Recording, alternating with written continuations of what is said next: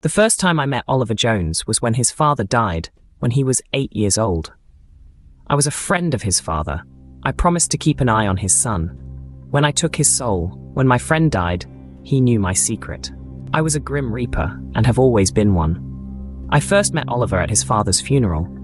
"You'll be all right, boy. Your father is in a better place. You will see him again," I told him. He asked me who I was. I told him I was a friend of his father. I watched him grow up at a distance. When he turned 25, I met him at his aunt's funeral. He remembered me. He asked if I were my son, as I hadn't changed. I could have lied, but I didn't. I said aging worked different with my family. We don't age beyond 25 years old. He thought I was joking. I wasn't. I went to his uncle's funeral and spoke to him again 30 years later. He expected to see me when his uncle died, he said. I smiled as I met him in my human form, as always. "I have always been watching you, protecting you, and always will, even if you don't notice me," I told him. "Why do you hide until someone dies?" he asked me. I told him I had my reasons. What they were, I couldn't tell him. I couldn't be seen not aging in that time when my people, the Magicians, were unknown.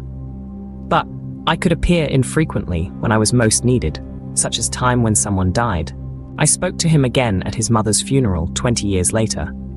"Hello again, my friend," Oliver said to me when he saw me. His daughter asked him who I was. He told her I was a very old friend. She thought he was lying, as I looked younger than her. It was always awkward looking young. I left him till death came around again. When the time for him came, as it comes to all, I came early to collect him. He was at the hospital I was stationed as coroner. I went to visit him where he lay in a hospital bed dying. He was alone in a room by himself that night. He knew my purpose when I found him. He was smiling. "Why are you smiling?" I asked him. "Death smiles at us all. All we can do is smile back," he said to me. I wondered if he knew who I was.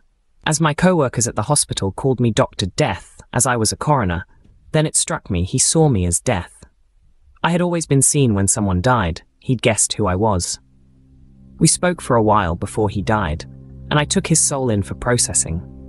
I, being the judge of the dead, I sent him to the Elysian fields to be with his lost loved ones. I went to his grave with my son, who was also afflicted with the family curse of eternal youth, another reaper. He knew of him too. The cemetery was very peaceful that day, I said.